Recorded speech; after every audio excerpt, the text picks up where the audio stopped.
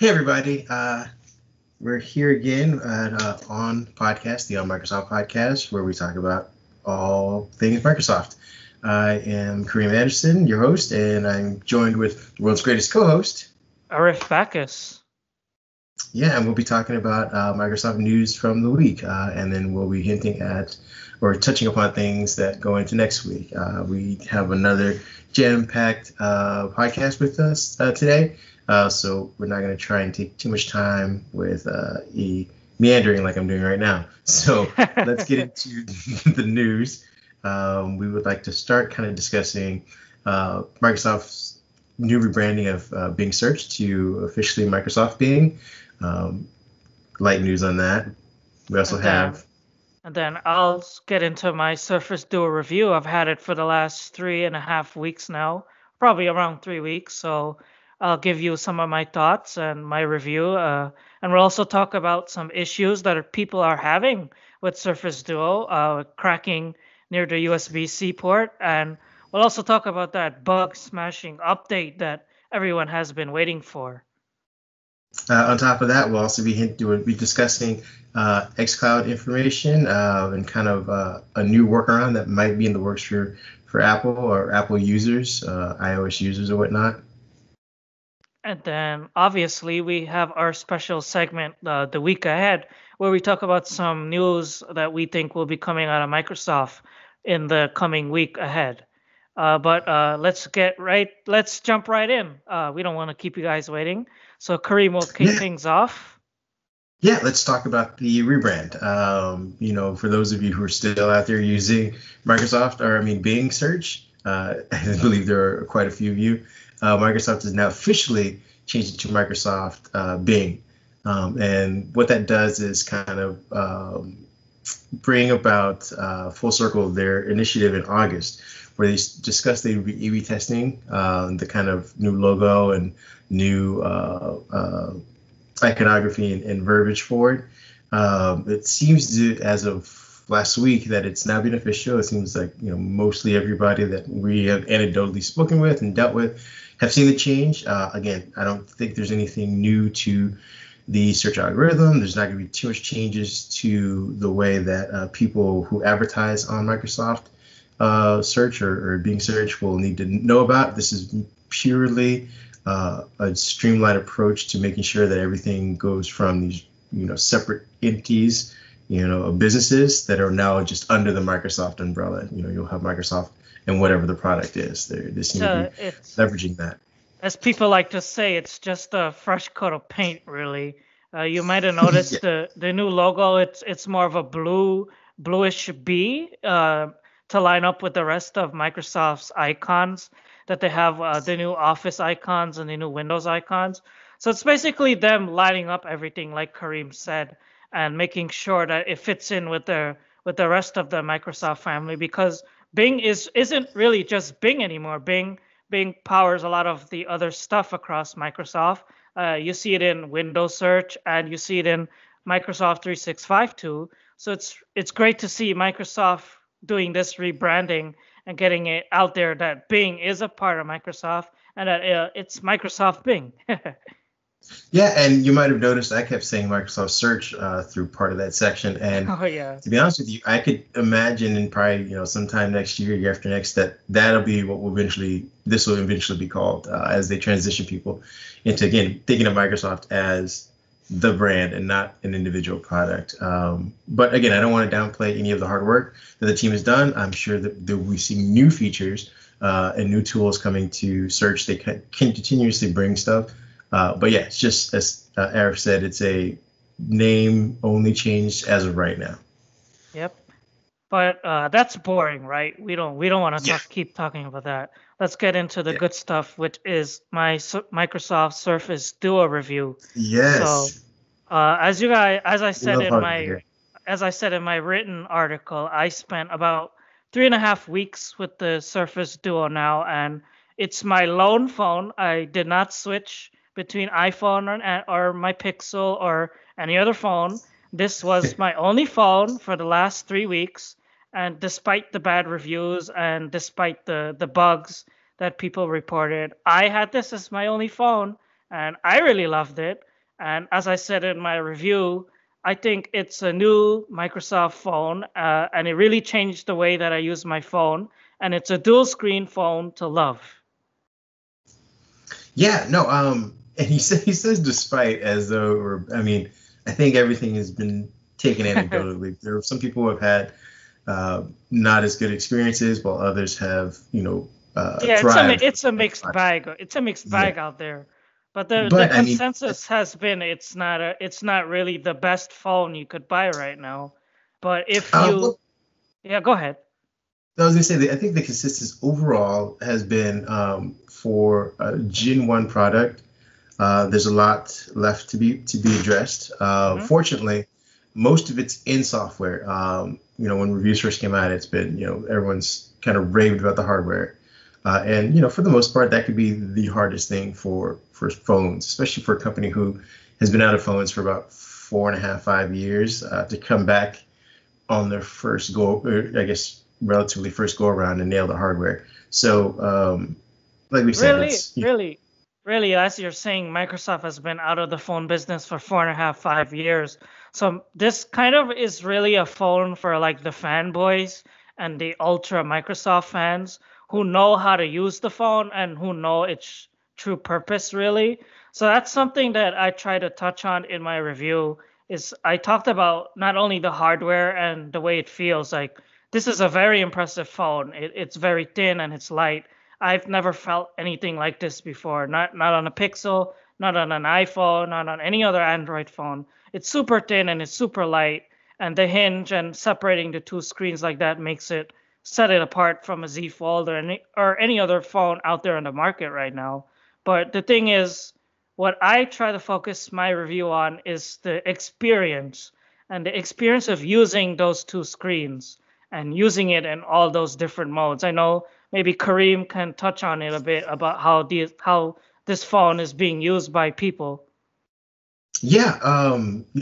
Like we said, for those who are thriving with it, they've found the niches that work in their life. I think it should be said that again, at the end of the day, for anybody who's questioning a dual purchase, that aren't sold on it as significantly as Arif had been, it's an Android device. At the end of the day, it will run your Android apps.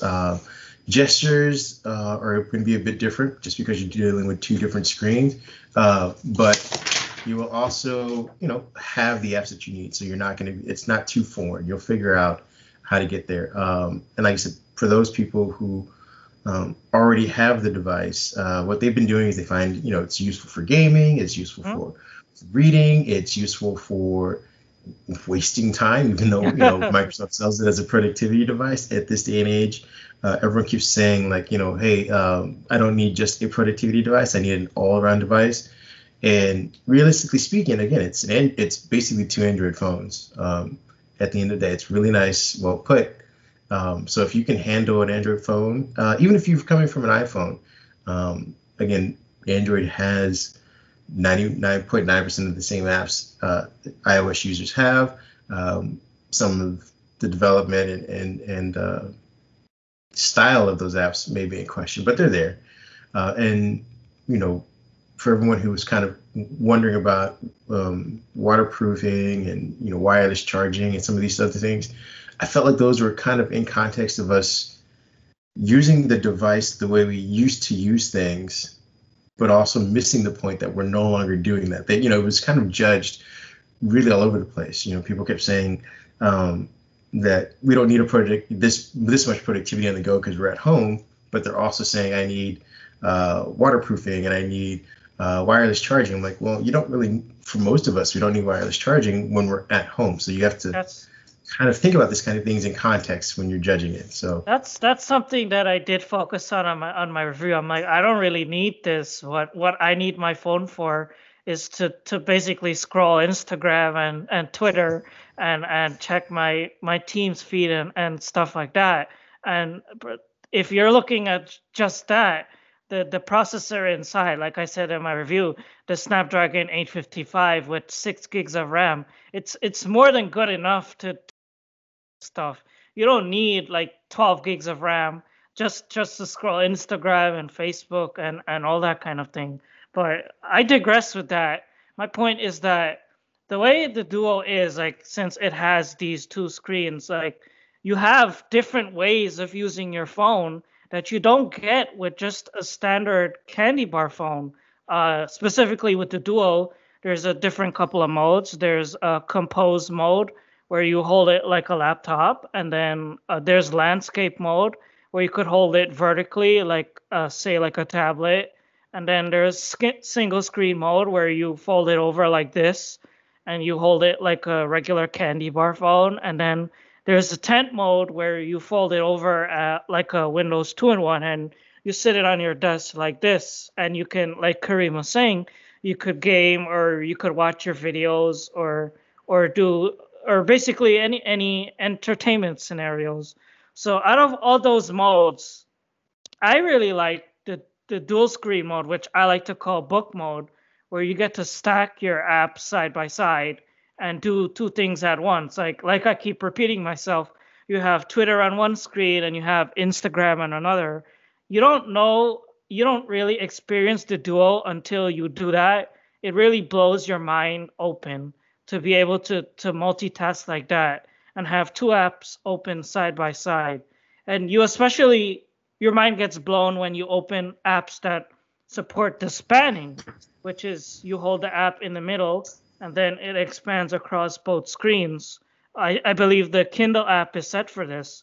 So if you open Kindle and you drag it to the middle and hold it right here at the hinge, it'll open up like a book, and then you turn in the corners and it actually moves like a book. Like, seeing that on a phone was mind blowing to me. Yeah, I think again, they could probably do well with reiterating the gestures even after a dismissal the first time around. I know there's several pieces of software.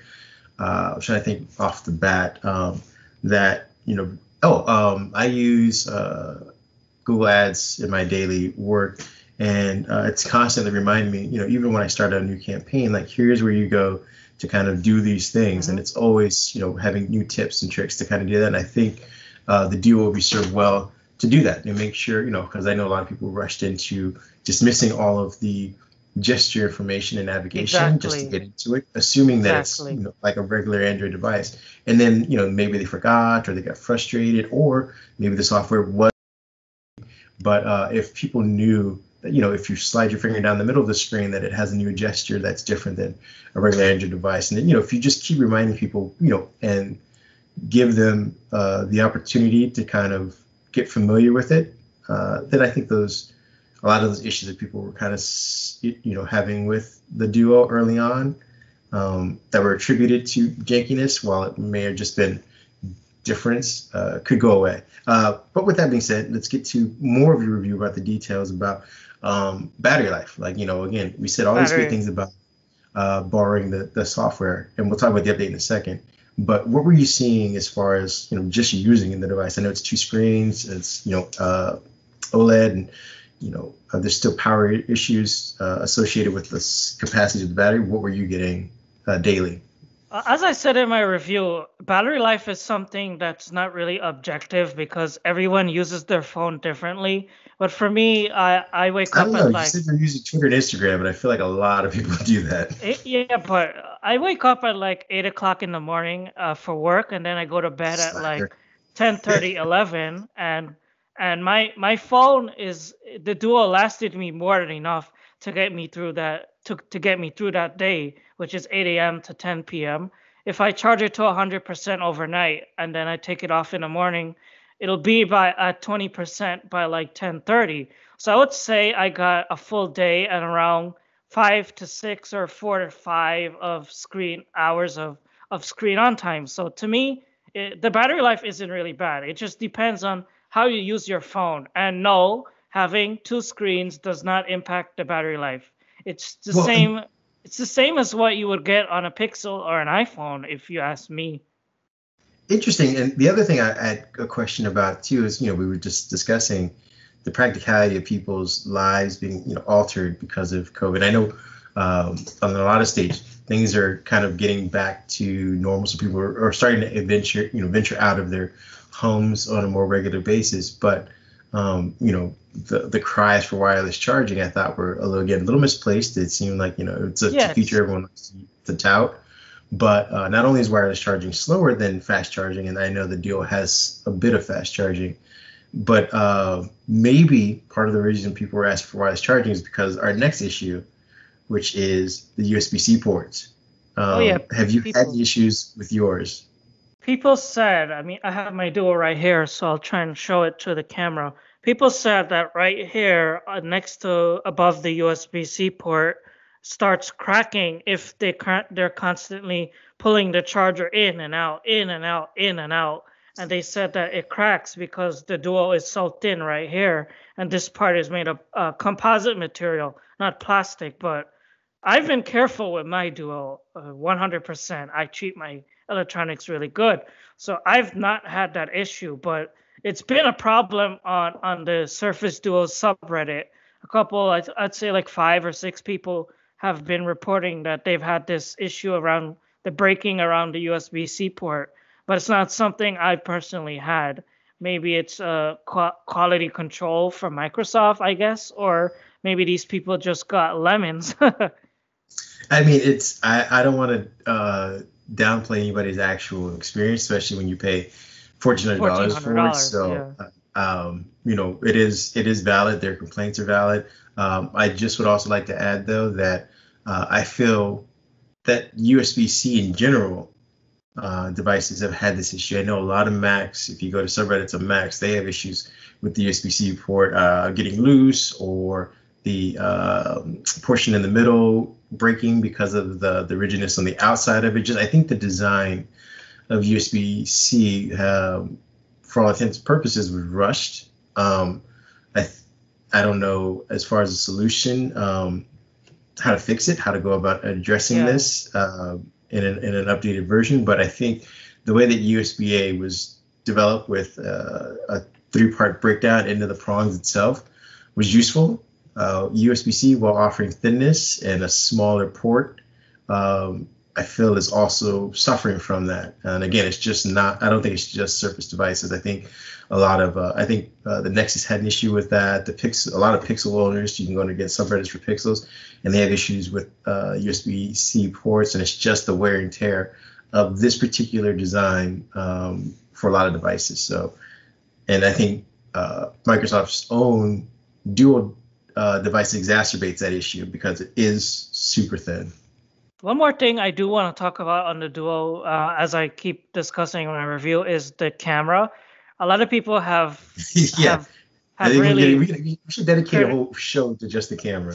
Criticized the camera because they're like, oh, it doesn't have laser autofocus, it's only PDAF, so the photo quality isn't the greatest, and you have to do the weird flipping of this and this to take your photos. But personally, in 3.5 weeks with the Duo, it hasn't been a problem for me. I mean, I've used it for Instagram and Snapchat, and I went out, I took photos of skyscrapers and stuff with it, and the photo quality has been decent in bright lights and in daylight and in outdoors, but in low light situations, it's not the best. But that's not anything that Google Photos or Photoshop can fix. I've had no problems with the camera. I actually like it.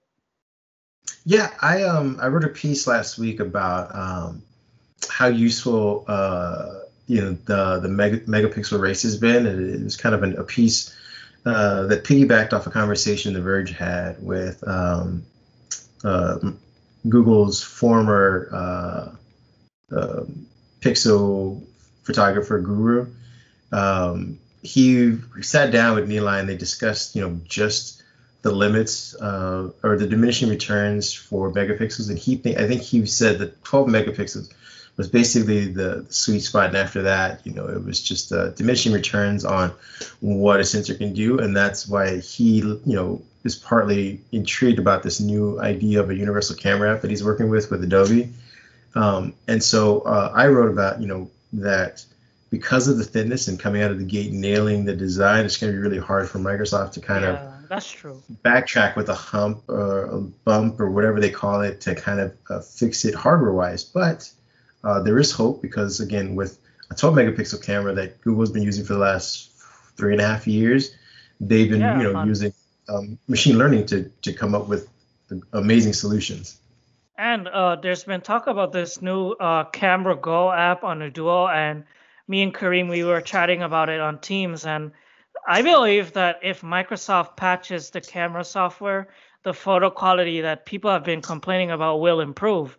Because if you could patch it in Google Photos, I'm pretty sure there's something in the AI or in the background that can be patched with the camera software that would also improve the quality of the photos too. Well, I mean, you have Azure and you have Nadella going everywhere, anywhere he can to talk about machine learning. Like that's his catchphrase. So if they could tweak the server-side processing and get you the same way I see this amazing stuff happen on my Pixel, where I take a snapshot and I look at it and I'm like, oh my God, this looks horrible. But within 2 seconds, I get the processing ring and I get this amazing photo out of it. Something when I took the photo itself, I was like, this looked great. Before it's processed, it looks like mush.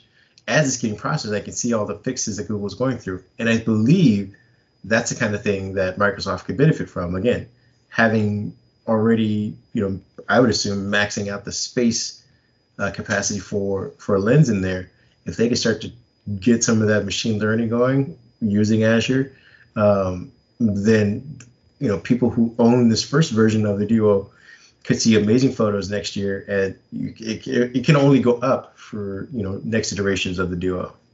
And we don't have to worry about a camera bump or adding a camera on the outside or any of this other stuff. There's hope. There's lots of hope.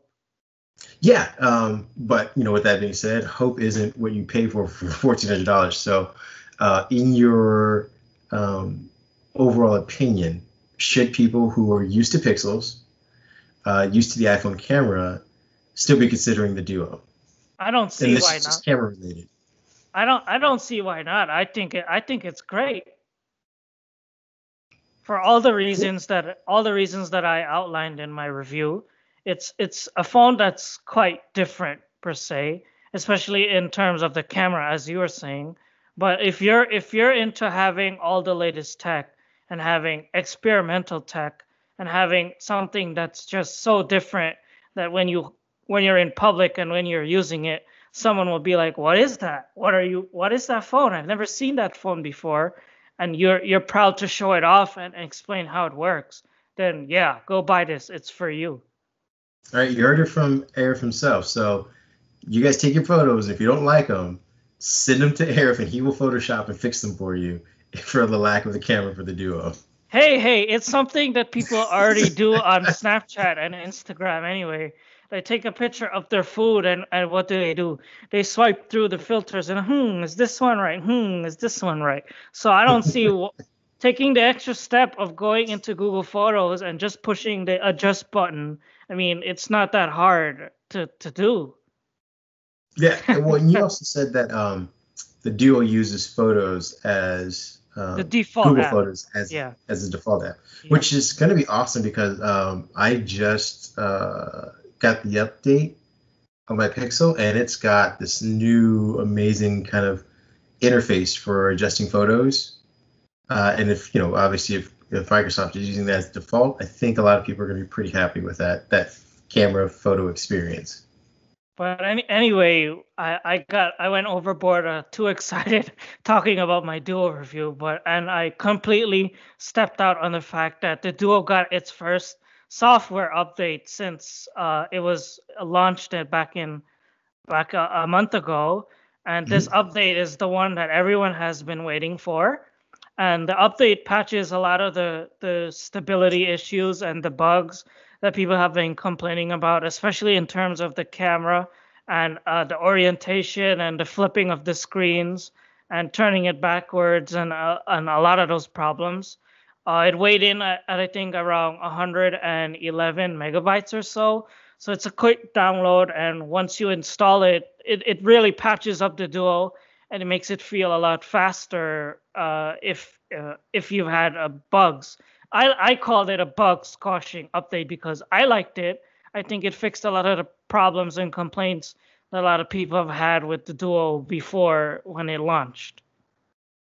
Yeah, that is, I think, one of just similar to like the Pixel. I think Microsoft said they're going to be kind of doing these large updates, for the foreseeable future. You know, and just like with Windows, I'd expect these things to come in monthly. Maybe we'll start seeing, what do we call our Tuesday updates for Patch them. Tuesday. Patch Tuesday. I think on Android it's monthly updates, and Microsoft did commit to 3 years of updates for the Duo.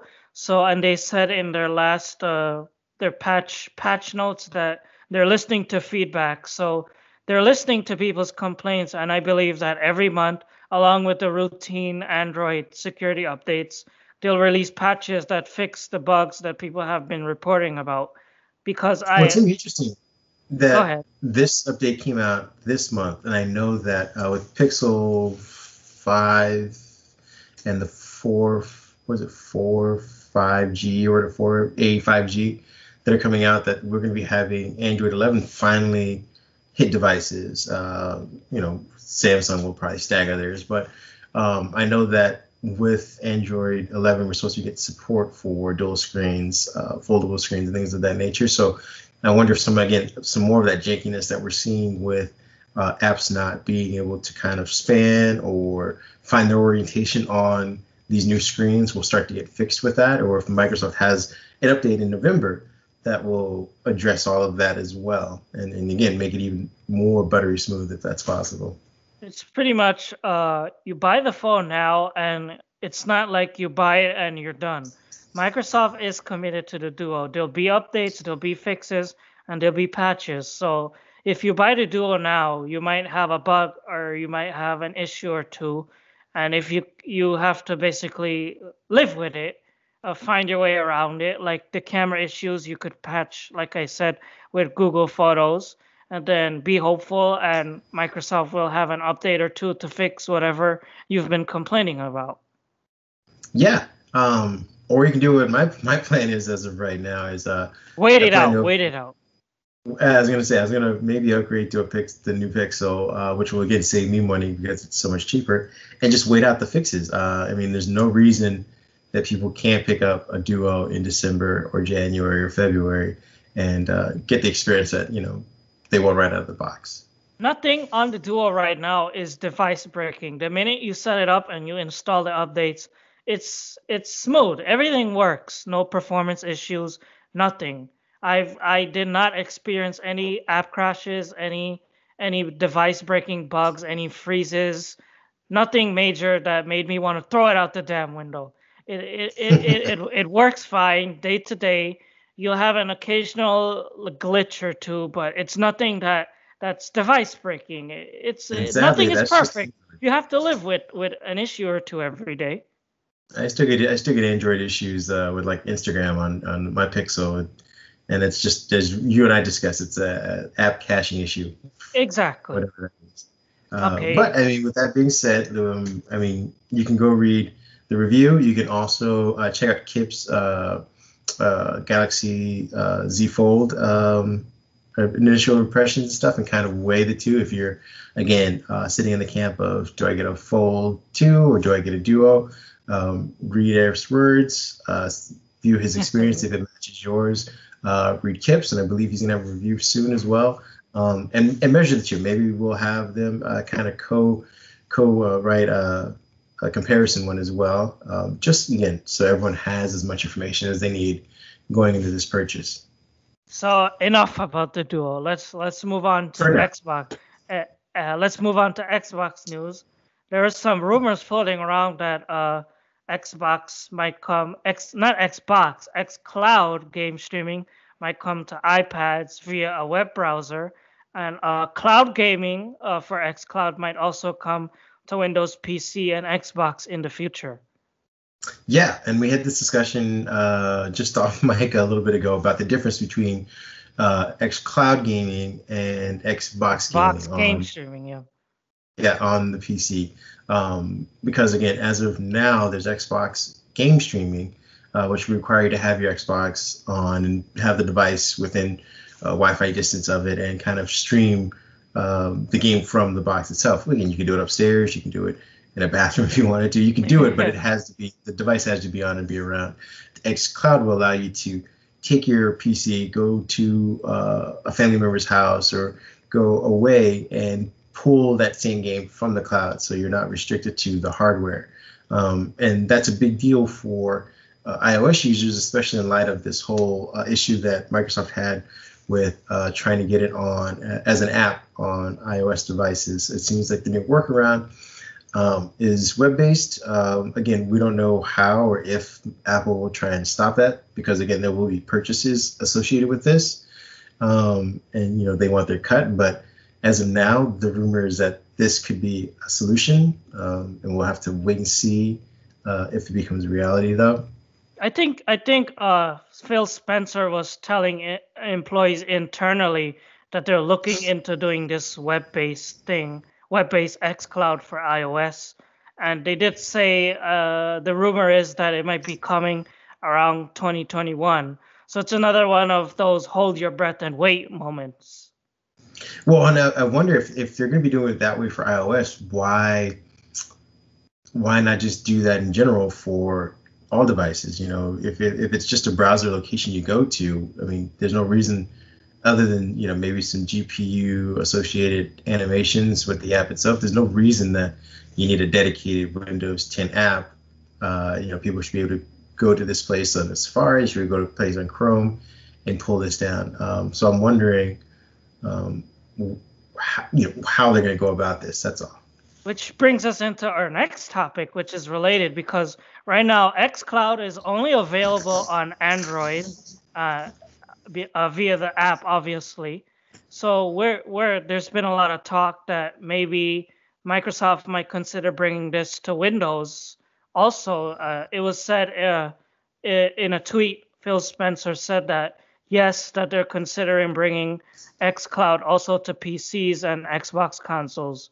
So Microsoft is looking to line itself up and have xCloud on iOS, Android, and Windows devices too. Well, it feels like a no-brainer. I mean, it seems almost like a slap in the face to Windows users that Android gets that experience when Microsoft is constantly talking about PC as a platform and PC being synonymous with Windows. So it was a bit of a head scratcher for them not to already have this in place for Windows 10 or Windows in general. So again, if their solution is to test it, because they had the allowances on Android through the app, but eventually do a web-based one for everybody, that makes more sense. It'll just, like I said, it'll be interesting to see how they bring it to Windows 10 and in which fashion. I think it'll be via a web browser, just like they're thinking about iOS. So maybe we'll see it next year.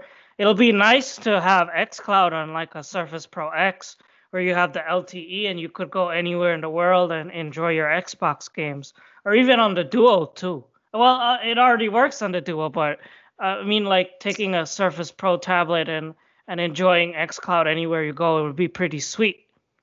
Yeah, it gives that added benefit to people like me who are using.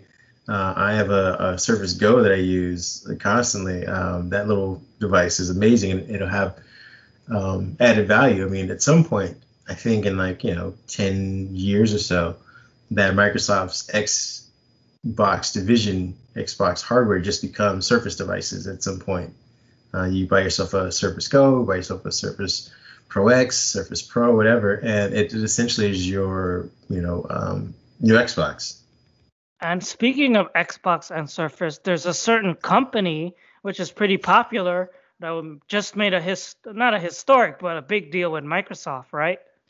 Yeah, I wrote about this as well. Right towards the end of the week, we get news about this GameStop deal with Microsoft, and I was thinking like, oh, this is going to be, they've muscled their way into the showroom floor and kind of we'll have boxes everywhere and big displays and saying buy Xbox Series X versus the PlayStation 5, and it was much more mundane than that. It is a enterprise infrastructure deal, as Microsoft has been wanting to do for the last so many years, where they go in and basically give companies this whole Microsoft suite of hardware and software tools to upgrade their business. These people working at GameStop now will now be getting Microsoft 365. They'll be getting Surface devices to kind of run everything. They'll be giving Microsoft Teams and Dynamics 365 to kind of upgrade their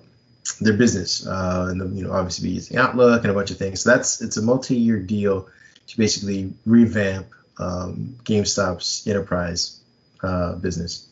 This is pretty big because GameStop is huge. It's not just like you're a small company. Microsoft is already in bed per se with a lot of Fortune 500 companies who use Teams, who use Azure, who use Microsoft 365. So now they have yet another big partner on board with them to use their products. Yeah, like I said, as much as I wanted to be more about gaming, this is a business play. But I did make note of how interesting it'll be that in the midst of GameStop, essentially what I've been reading about and writing about is contracting, how Microsoft, and partly partly because of the way Sony and Microsoft are kind of revamping this gaming age. Again, with pushes towards diskless devices, it kind of nullifies GameStop's third-party retail business model. And the pandemic has also exacerbated this issue as well. So, GameStop is also closing a lot of businesses, a lot of stores, a lot of employees are being let go as we speak. I know that after the news came out, they had a kind of bump in their stock prices and sales. So, people are confident with this deal. I just wonder how Microsoft is going to toe the line of essentially encroaching on GameStop's business model while keeping them afloat so that they can maintain them as a partner. It's pretty good news for GameStop heading into the future. It is. I'm waiting to see how they pivot their business structure to stay relevant, stay alive, as more people find reasons to buy the Xbox Series X or S and the diskless PlayStation 5, because again, GameStop makes a lot of their revenue on reselling these discs and housing these areas. I know they've gotten into selling toys and Funko Pops and things like that, but I wonder where their business goes in the future and how Microsoft keeps them as a partner and keeps them happy, keeps them growing, while simultaneously chopping away at that business model. Well, that segues us in. That's a perfect segue for our week ahead segment, which is something we've been waiting to hear about from Microsoft for a while, is Windows 10 X. We haven't really heard them say much about it for the last few months, but recently we saw the Windows 10 X out-of-box experience is supposedly hidden in one of the recent Windows Insider builds. So maybe we're thinking that in the week ahead, or in the months ahead, because we're closing in towards the end of the year, maybe Microsoft might start talking about bringing Windows 10X features to regular Windows 10, and this out-of-box experience might be the start of it. Yeah, I mean, for those of you who are hopeful, I'm not going to lie to you. I've given up on Windows 10X only because I'm an impatient individual. I want, as an insider, and especially on the dev channel, I want these new features. I want to be playing around with it and seeing, even breaking my own devices to just be a part of whatever this Windows 10X experience is going to be. And it seems like we've been talking about it for a year now, and we've seen, nothing really materialize. And so while this out-of-box experience rumor and kind of hinting at is, maybe encouraging for those people, I have also come to the realization that we have the Duo that runs Android. We have Windows 10, Windows 10S, which is, the Chrome OS competitor. I don't see where Windows 10X fits in all of this now. I mean, I was speaking with Kip, last week, saying I believe they'd be better off shelving this idea of Windows 10X and just refining the emulation layer for ARM devices. Like, I feel like that's where they need to focus, and that's basically their future. Windows 10X, I don't see where they go with this. You're right, because 10X was supposed to be for the Neo, and Microsoft basically wiped all existence of the Neo off their website and off YouTube. They pulled the trailer for it and they removed the mention of it from their holiday 2020 website or whatever it was. So Windows 10X was supposed to be for these dual screen devices, and as Kareem and I have been saying for the last couple weeks, we're in the middle of a global pandemic, and people don't necessarily want to spend all that money on a brand new dual screen PC. So maybe 10X is something that Microsoft has on the shelf for now, and maybe they just want to slowly test the features out with people, with regular insiders. So that's where I think it personally. I think that's where it's going. They have it on the shelf, but they're slowly trickling down what could have been over to what would be. Yeah, I mean, I'm always anxious to try something new, so I'll wait and see when we get that. Again, we got our fingers crossed for that. We also will be talking and seeing stuff about, talking about new stuff, new things coming in Edge. Oh, I know. Edge is always fun to talk about. Yeah, yeah. So we got a new price checker that's being hinted at and kind of rolling out. I believe in A/B testing is right now. I think that price checker feature is now part of collections, and it's rolling out. So like for holiday shopping, if you have, say, you add like a page with a Surface on it, and it has it for $9.99, and you add another page with Best Buy, the collections feature will now monitor the prices for you. So you'll be able to see where it's cheaper and where you could buy that specific thing at a cheaper price. That's pretty amazing. My wife does a lot of digital window shopping, so she'll put tons of stuff in carts and kind of come back to it. And I know that I've done it when I go to price check stuff. I'm looking for a new set of headphones right now, and I get these updates. It's almost becoming spam level from eBay, but it's useful to see like, hey, you put this in your cart 2 weeks ago, the price has gone up or down on it. And if this new Windows checker or this price checker for collections does something similar to that, it's going to be a hit. I mean, people, like you said, people are going into holiday season where people are going to be shopping and shipping stuff too. That's another component that people need to kind of take into account. And if they can, open up their browser on the Duo, open up a couple pages and see like, hey, things have changed since the last time I put it in a cart. I think it's gold. I think it's good. Edge is something that's always evolving for Microsoft. It's no longer tied just to the featured updates. So it's getting tons of updates. So we think that moving forward, you might see more features coming out of Canary or Dev with these for Edge. Yeah. So keep an eye out for that. I believe we've come to the end of our list of things to talk about, at least for now, surprisingly. We went on a lot about the Duo today, but that's what everyone wants to hear. Yeah, again, people love hardware, and as more hardware comes in, I know that we're looking to see if we can get our hands on some of the new Surface stuff to kind of talk about and review, so we can get some initial impressions. We got Xbox stuff that should be coming up as well. So again, we'll always have hardware to talk about, but today was a good day for reviews and a good day for some software news. Yep. Thank you for everyone. Thank you everyone for listening. Any final words? No. Again, I say the same things: is stay safe, enjoy your time with people, wear a mask, and try and stay positive. No more doom scrolling through Twitter, even if you have two screens. Take a break. All right, everyone. Thanks for listening and thanks for watching, and see you again, same place next week. Enjoy your week.